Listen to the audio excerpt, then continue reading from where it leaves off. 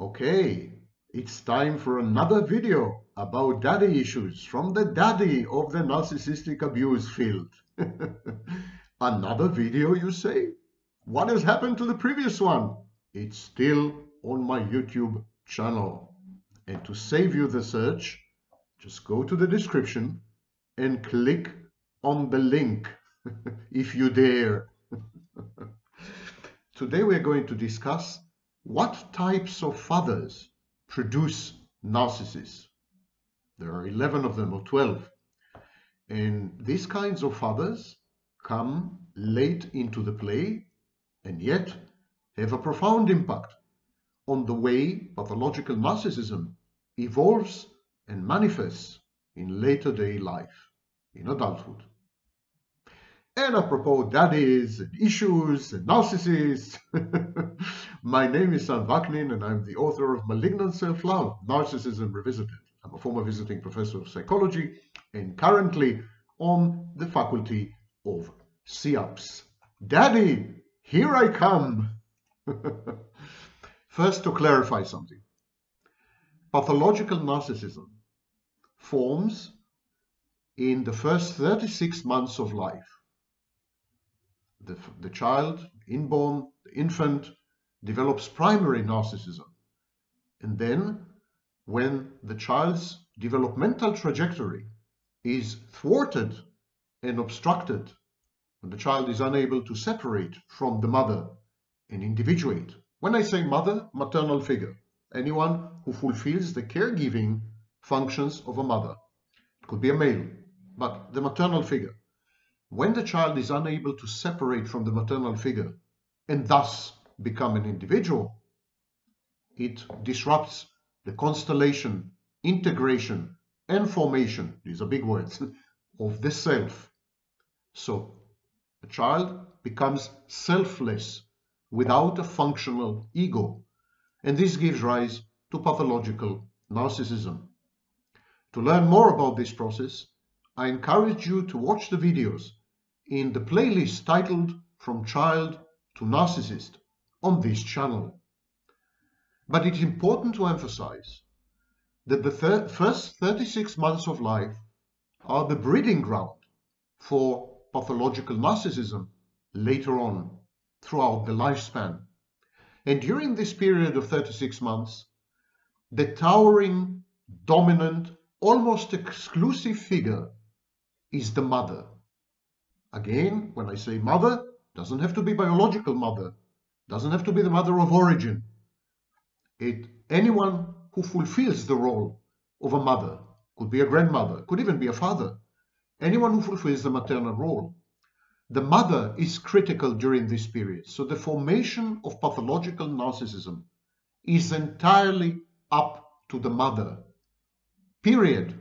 There is no father there. Father comes much later.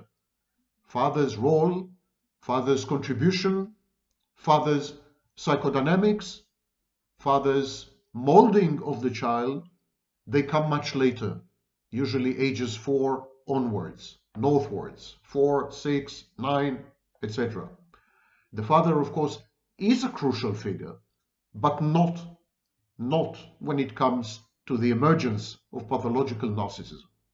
That's the domain, the unfortunate domain of the mother, the dead mother, metaphorically speaking. Again, watch the videos on From Child to Narcissist playlist. So what does the father do? What's the contribution of the father to pathological narcissism? How does the father's presence, role, actions, decisions, choices, temperament, character, and personality, how do all these affect the trajectory of pathological narcissism in the child? Well, the father has a profound impact on the way pathological narcissism manifests, on the way the pathological narcissist expresses his or her pathological narcissism as a child. And we're going to discuss this in a minute. So when the father comes on the scene, when the father enters the scene, when the father starts to contribute to the psychological development of the child, to the evolution of the child's skills, capability to social capability, and so on and so forth, the father already finds a ready-made, finished product. The child is already imbued or infected with, if you wish, pathological narcissism. A bad mother, a mother who is not good enough, a dead mother, to use the phrase, the metaphorical phrase of Andre Green, this kind of mother gives rise to a narcissistically pathological, a child with a narcissistic pathology. And then the father enters the scene. The father starts to socialize the child. The father introduces the child to various behavioral scripts. The father helps the child to acquire skills, and so on and so forth. But at that stage, it's too late. The child is already, clinically speaking, a pathological narcissist. All the tools, all the capacities, all the skills that the father conveys to the child become instruments at the service of pathological narcissism. There's nothing the father can do about this. So mothers create pathological narcissists. Fathers teach pathological narcissists how to leverage, amplify their pathological narcissism, how to manifest and express their pathology. This is the division of labor, the unfortunate division of labor. Now, there is a variety of fathers who would amplify, magnify, legitimize pathological narcissism. Fathers who would push the child to become even more narcissistic than he or she is. Fathers who would create an ambience, an environment within which pathological narcissism flourishes, or an environment where pathological narcissism is the only way to survive, a survival strategy, a form of self-efficacy. The child expresses his agency or her agency through pathological narcissism in the relationship with the father. These kinds of fathers, and we're going to discuss all the varieties, all the subspecies and variants of dysfunctional fathers. These kinds of fathers collude with the child and in a way embellish the child's narcissistic tendencies, style, personality, and disorder, pathology. They become integrated. These fathers become integrated into the narcissistic narrative. They become inextricable collaborators. In other words, the fathers form a shared fantasy with the child, within which the father figure becomes a source of emulation. This is known as modeling in social learning theory. The child begins to imitate the dysfunctional or sick, mentally ill father.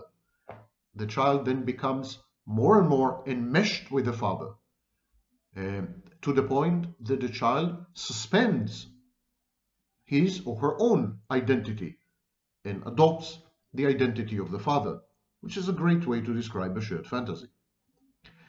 So what types of fathers enhance the child's pathological narcissism rather than suppress it? What kinds of fathers legitimize the narcissistic pathology rather than frown upon it?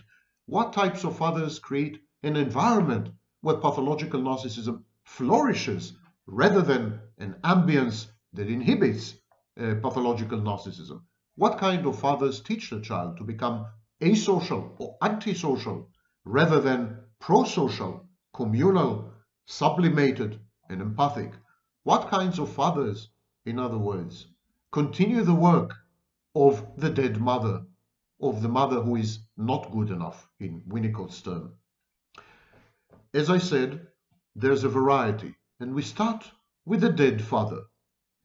The dead father could be a collapsed something, a collapsed narcissist, a collapsed histrionic, a collapsed borderline, a collapsed paranoid, someone who has gone through a collapsed psychopath, someone who has gone through a collapse, someone who has failed in life, someone who has tried very hard and then endured defeat on a regular basis. Someone who has been frustrated and thwarted, someone who is constantly faced with losses, a loser, in other words, someone who is inadequate, a collapsed person.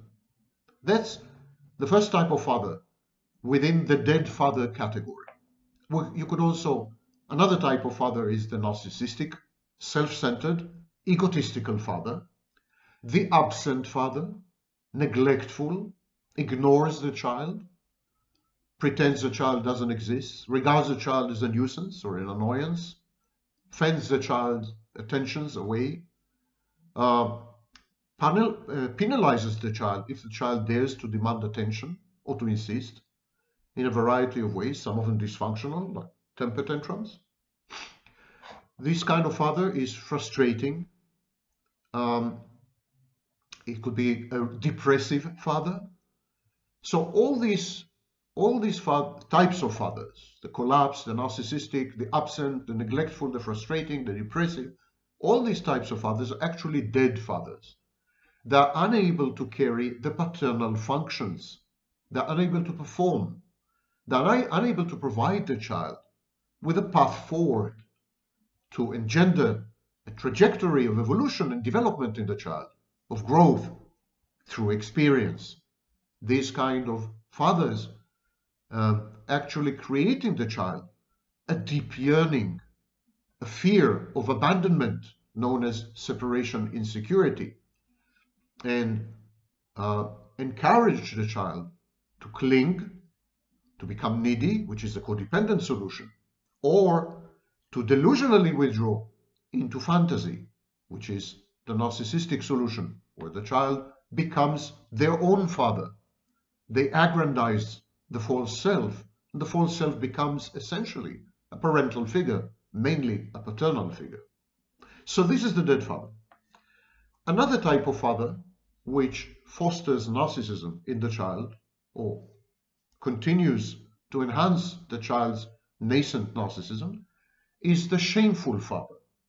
The child is ashamed of the father because the father is a failure, a loser, a daydreamer, a fantasist, someone everyone mocks and ridicules and criticizes, a criminal, etc.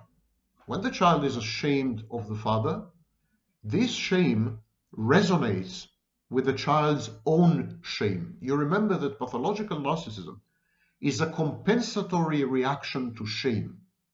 Because the shame is overpowering, dysregulating, overwhelming, the child rejects emotions and rejects reality. Reality is a constant reminder of the shame, and emotions come entangled with, fused with shame. The child is unable to experience emotions without experiencing shame, and the child is unable to function in reality without being reminded of his or her shame. Narcissism is a defense against shame. And when the child is ashamed of his or her father, this shame resonates, this external shame resonates with the internal shame and creates a perfect storm, a firestorm, which consumes the child. And in order to extricate himself or herself from this firestorm, the child transmogrifies, changes itself, shapeshifts into the invulnerable, invincible, godlike, perfect narcissist that he becomes later. So being ashamed of your father is a pathway to compensatory narcissism. It's another element, another figment of reality which a child has to reject, because these emotions of shame are life-threatening, and not only overwhelming, but life-threatening. So we have encountered the dead, dysfunctional father and the shameful father. The next type of father, which eggs on narcissism, promotes narcissism in the child, is the intermittent father. It's a father who engages in splitting. I'm all good, you, my child, you're all bad. Hate and love, hot and cold, come hither, go thither. This is the intermittent father, the father that is not predictable, that is not reliable, that is not rock solid, that is not stable. In other words, a father that is not a secure base. Although clinically speaking, a secure base is only the mother, I think fathers can and do serve as secure bases. It's time to revise the theory. But this kind of father, a father who cannot be relied on to function in a stable, predictable manner, can never serve as a secure base. And this creates in the child approach avoidance, which reflect the father's own intermittency, the father's own approach avoidance. These approach avoidance cycles feed on and off each other and encourage the narcissistic child to develop an insecure attachment style. This also challenges the child's sense of self-worth. The sense of self-worth becomes labile, fluctuating, in a way dysregulated, if you wish. The signaling, the father's signals are mixed. The messaging is unclear, ambiguous, and the child is hard at work trying to decode and decipher the father's intentions, moods, wishes, demands, and usually the child fails. And this constant failure, the father's constant displeasure, visible, ostentatious disappointment in the child, the father's approach and then avoidance, which signal to the child that he is a bad object. Something in the child is wrong. The child is inadequate somehow. The child is not attractive and not lovable. All these undermine the child's ability to regulate his or her sense of self-worth. This kind of child resorts to the outside, resorts to other people in order to regulate his or her internal environment. This kind of child doesn't have innate mechanisms for self-stabilization. The child in this case is not a secure base to himself or to herself. The child then outsources regulation. This is known as external regulation. Outsources regulation to other people. And then, based on the feedback from other people, on the input from other people, known in narcissism as narcissistic supply, the child then is able to somehow generate a kaleidoscopic hive mind picture of itself and regulate itself somehow, at least in the short term. And all this comes from the maternal and the paternal absence later on in life. A bipolar, so to speak, father. A father who is never one person, kind of multiple personality father. It's very difficult to generate. The child is unable to generate a fixed picture of the father and of himself or herself in relation to the father. The next type of father who brings out narcissistic tendencies and dimensions of personality in the child is the antisocial-entitled father. This is a father who's contumacious, rejects authority, is defiant, in your face, see if I care kind of father. Antisocial, rejects society, its mores, its rules, laws, anything man-made. This kind of father feels entitled to special treatment, to accomplishments which are incommensurate with the father's investment or commitment, hard study, hard work. This kind of father is usually also lazy or indolent, expecting everything to fall into his lap effortlessly. So this kind of father is a bit psychopathic, and the child, via the process of modeling, imitates and emulates the father. The child learns that society is a bad thing. Rather than socialize the child to become a useful member of society, rather than acculturate the child, introduce the child to the dominant culture, rather than inculcate in the child scripts, behavioral scripts, social scripts, sexual scripts. These kind of fathers teach the child that society is the enemy, the adversary, out to get him. The world is hostile, it's a jungle, and that the only path forward is by force. Power guarantees survival. Goal orientation is the way to go. Gradually, these kinds of fathers, the antisocial entitled fathers, convert the child from a budding narcissist into a malignant narcissist, a combination of psychopathy, sadism, and narcissism. The next type of father who is likely to breed a narcissist is the fantasy-prone father. That's a father who has rejected reality, usually because of failure, constant, repeated, regular failure. This kind of father prefers to live in a daydream, in a fantasy, in a paracosm, in a virtual reality, in a world of his own making.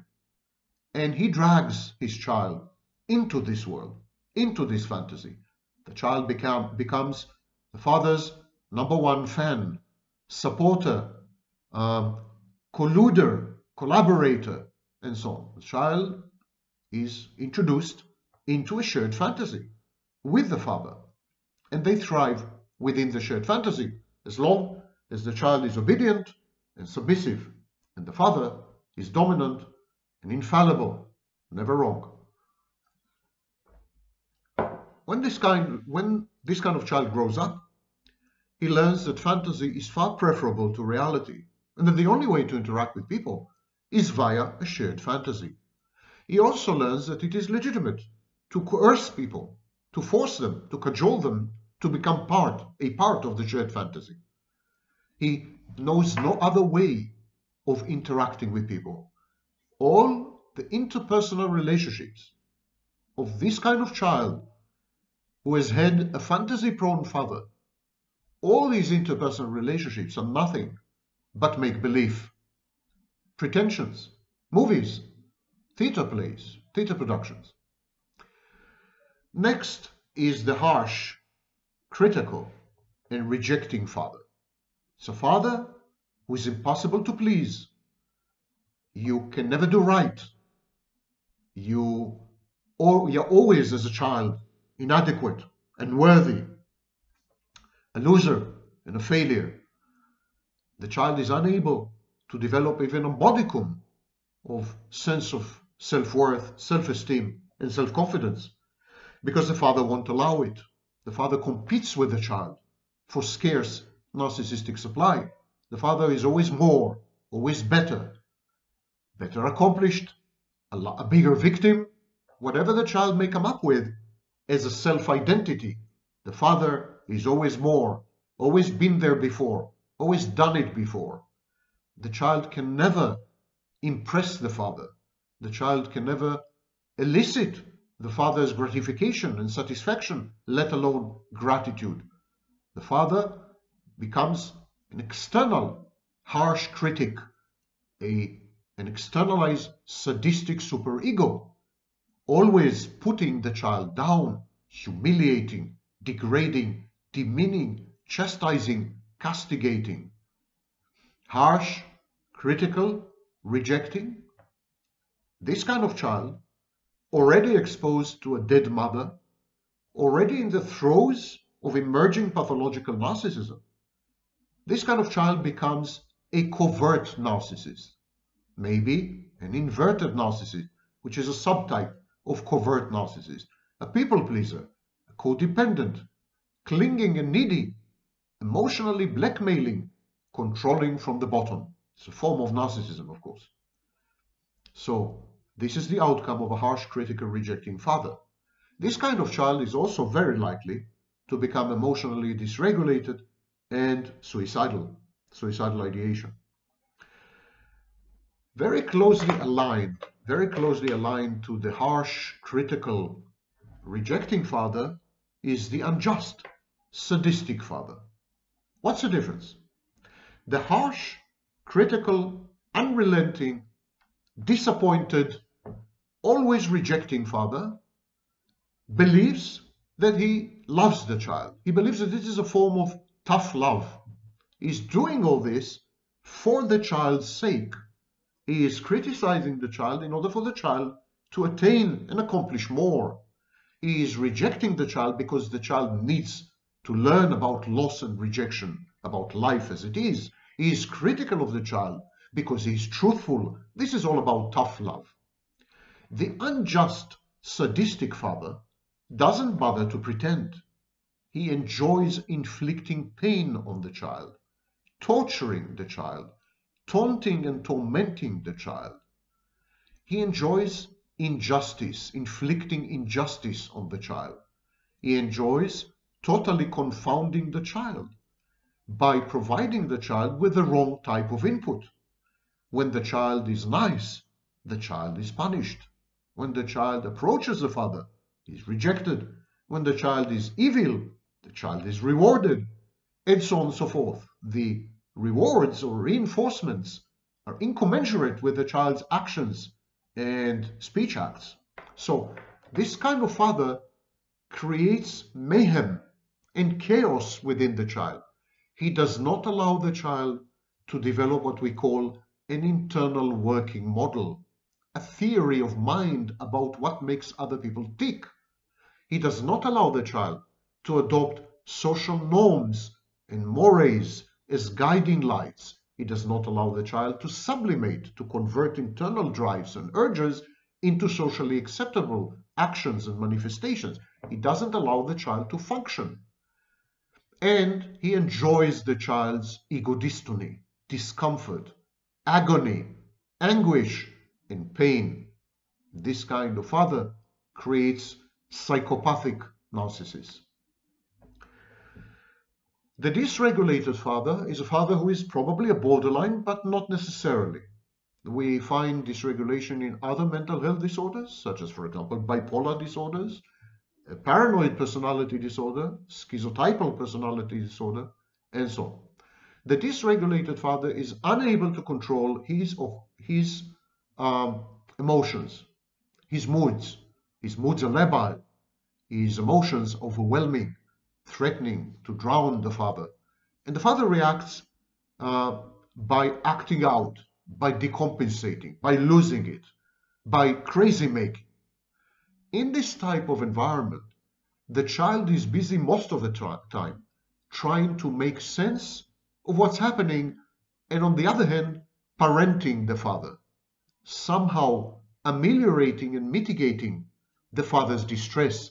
The child assumes responsibility for the father's evident despair, depression, anxiety, and misbehavior.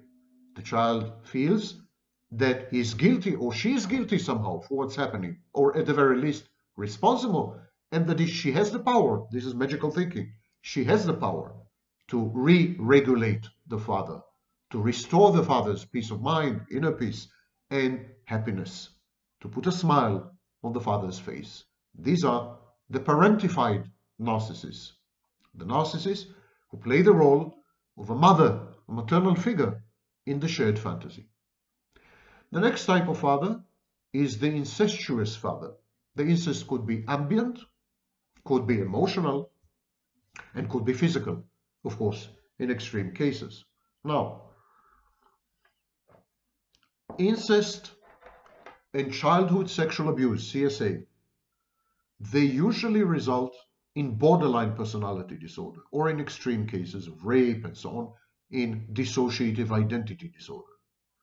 It is extremely rare for CSA to lead to narcissism, and that's precisely why therapies that are more or less effective in managing some behavioral aspects of narcissism, therapies such as schema therapy or transactional analysis or my own cold therapy, they are rarely, if ever, in the case of cold therapy, never used in people with childhood sexual abuse background. Because these people are likely to have a borderline personality organization. And therapies that involve, for example, re-traumatization, the Foa-Nozak therapy, the Sam Vaknin cold therapy.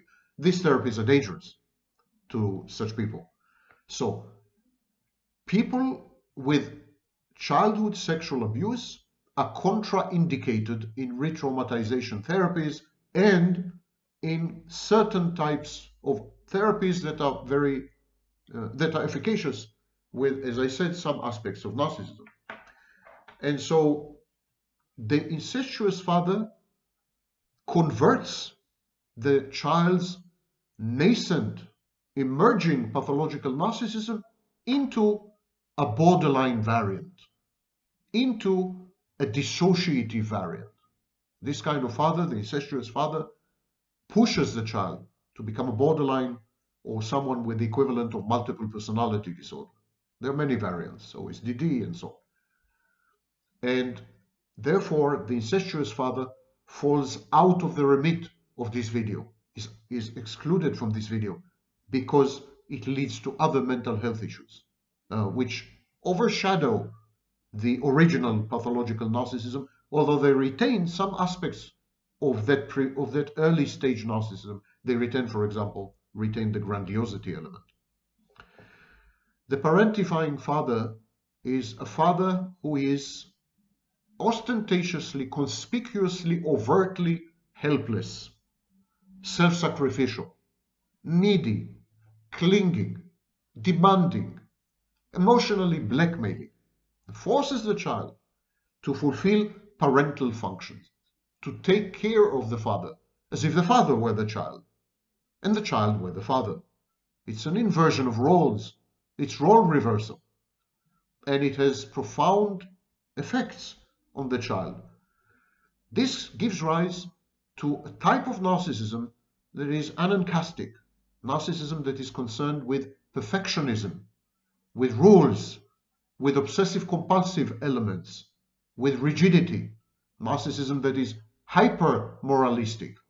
This would be a pro-social or communal narcissist who would sadistically subject his flock, his followers, and so on and so forth, to all kinds of demands which are inflexible and set them up for failure.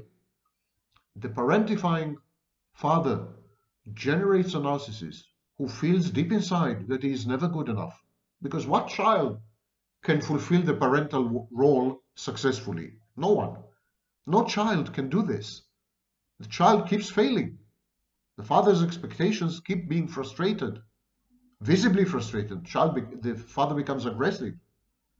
And so the child feels that he always has to cater to other people's needs.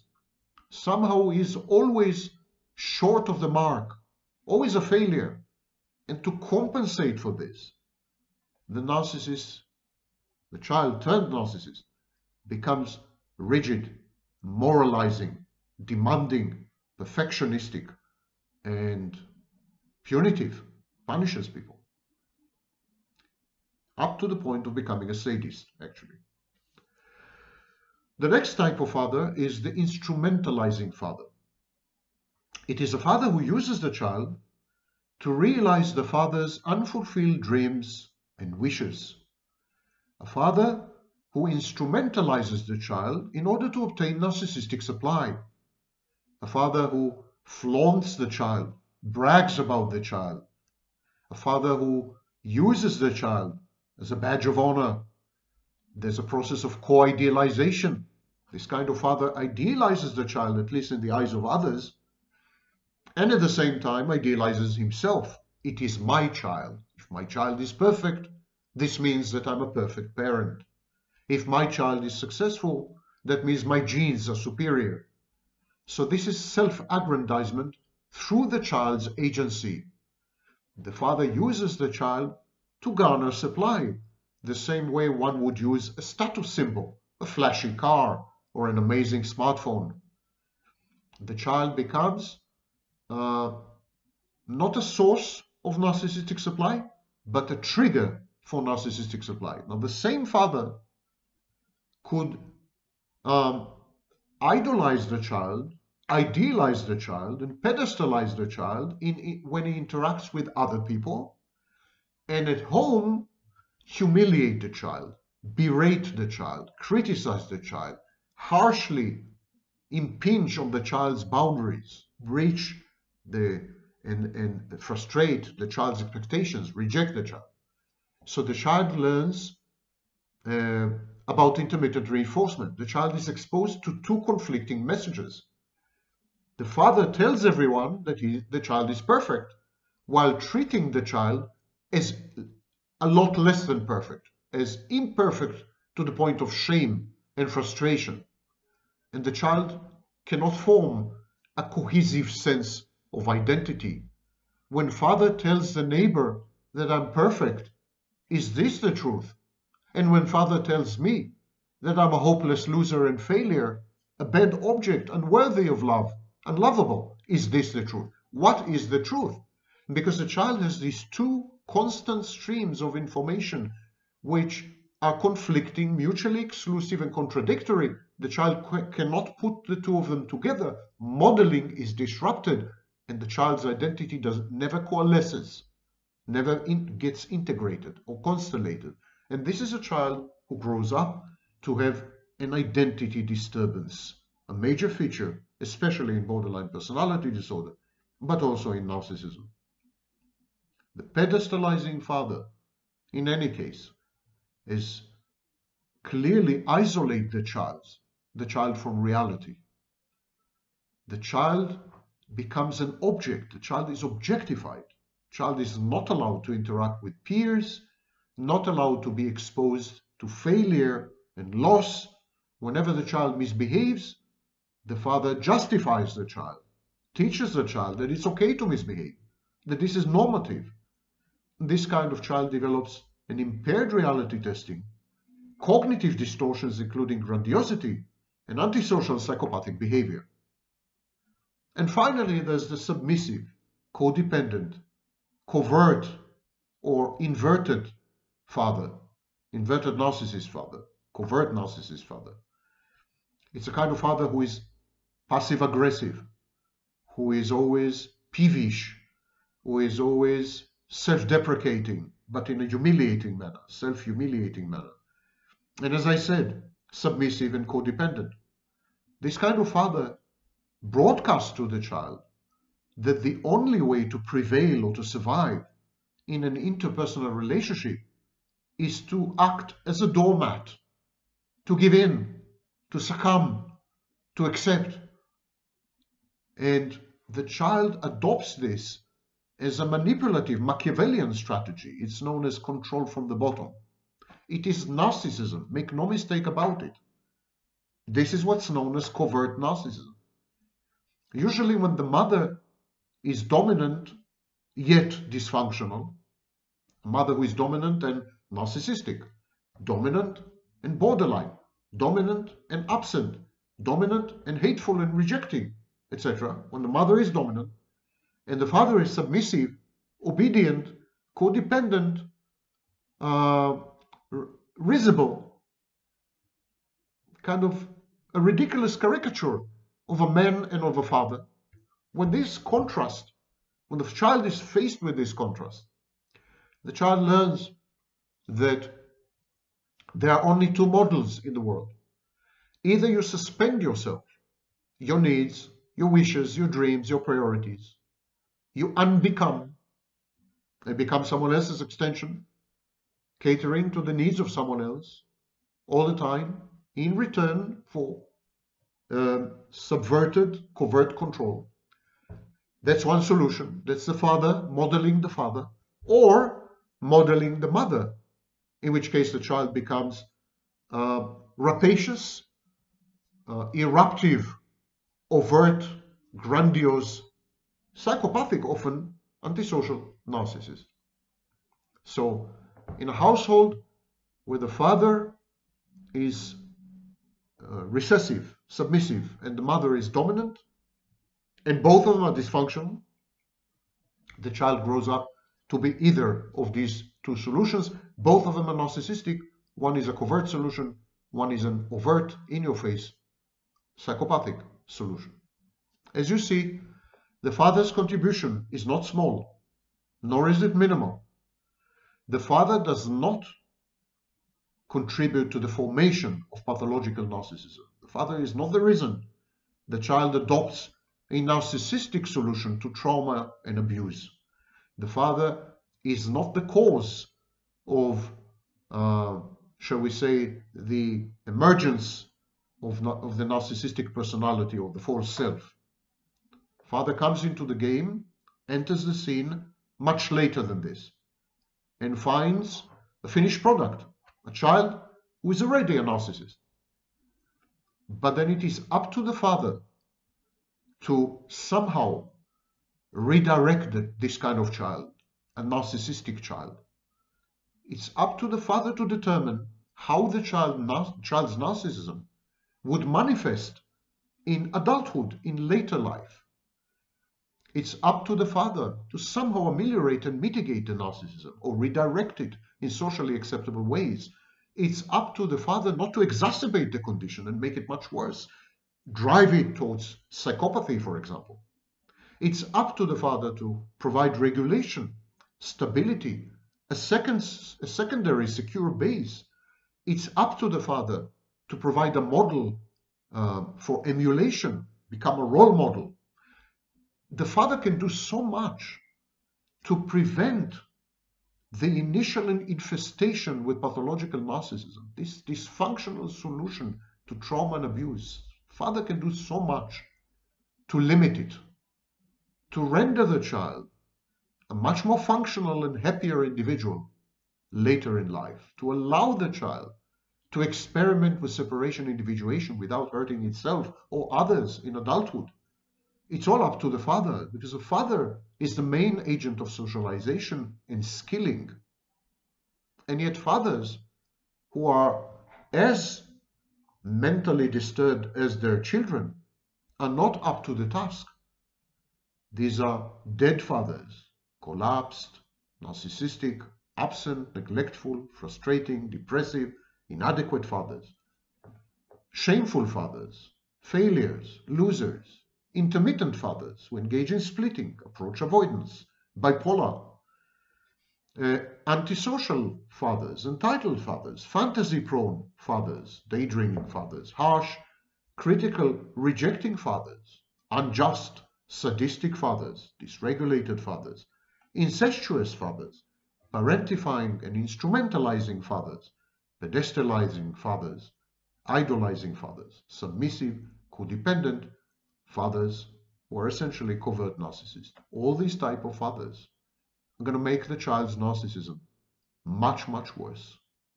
A child who is born to a family where the mother is a dead mother and the father is any of these types that I've just mentioned is doomed.